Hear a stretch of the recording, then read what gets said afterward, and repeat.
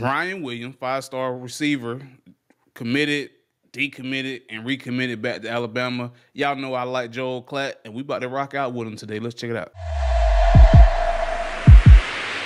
Bama seems to have stopped the bleeding. And by stop the bleeding, he means, I mean, you already know, Alabama has lost a lot of players in the wake of Nick Saban leaving. Like, Nick Saban leaving has changed everything for Alabama. Everything. When I say everything, they're losing top 2023 prospects. I mean, really good players. Caleb Downs, Caden Proctor, really good players. Young, really good players to Ohio State, Iowa. They got veterans leaving. Some people declared for the draft, obviously, but losing a lot of players. But they did get this kid to recommit.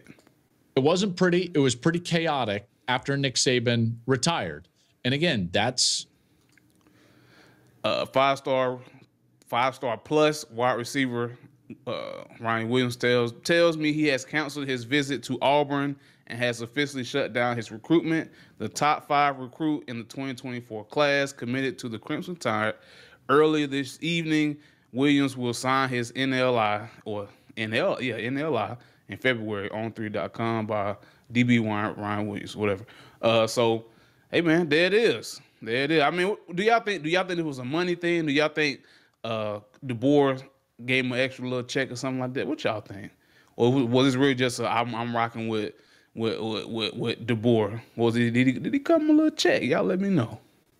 That's what you find now, is that it's going to be chaotic for any team that decides to change their coach. And yet they seem to have circled the wagons, if you will. And if you don't know, whenever at least from my understanding, and let me know in the comments if I'm wrong or not. If you don't know, whenever a head coach is fired, retired, whatever, the players have a 30-day window to enter the portal or do whatever they got to do. So just that's why in the wake of Nick Saban leaving, you saw a plethora, a copious amount, to use SAT words, into the portal.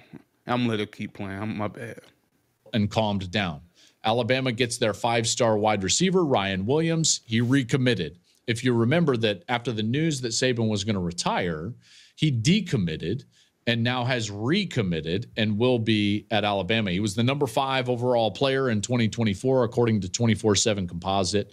Bama was, I don't want to say they were in a spiral, but there was a bit of panic, right? I think it was eye-opening for everyone around the country, maybe even Bama fans, that were like, oh man, this can even happen to us, when Caleb Downs walks out the door and Caden Proctor walks out the door and Isaiah Bond walks out the door and their highly touted quarterback recruit, Julian Sayin, he walks out all after the Saban retirement.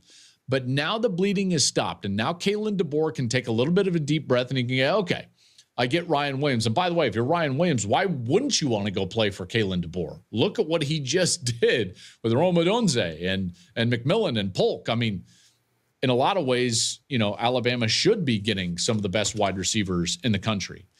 But now what it does is it sets up a huge spring, because guess what? Kalen DeBoer is not out of the woods yet, nor are any of these coaches that are in their first spring in their new spot, because there's still going to be a spring transfer portal period. Okay, so this spring is going to be a huge test for DeBoer and this team at Alabama. All right, are they buying what he's selling? Is he authentic?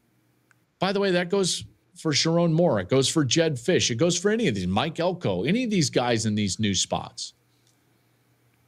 Are you authentic? What's spring football like? We're going to find out at all of these places, because there's another spring transfer portal period where the players can jump in and leave. Okay, so not out of the woods yet. DeBoer now has to be authentic, and he's got to have a good spring. We're going to learn a lot about how spring goes down at Bama by how it kind of they react, if you will, to that spring transfer portal. So there you have it, folks. Nick Saban's exit changed everything, but they did get Ryan Williams